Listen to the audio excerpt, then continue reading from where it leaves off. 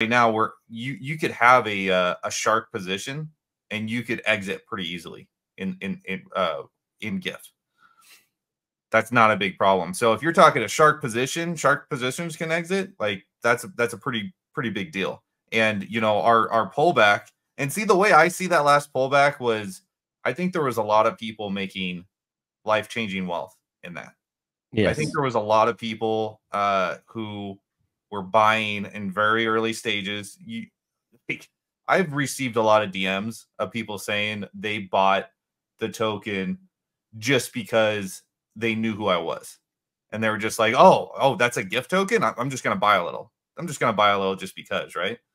And then they turn around and they take profit on that huge upswing. And they're like, dude, like that changed my family's life this year. Like that was amazing. So when I see those big pullbacks, I don't get angry. I think that people are really making good wealth and they're changing their lives. And it's our job as developers and founders to see that we find a floor and we rebuild structure within the chart as best as we can.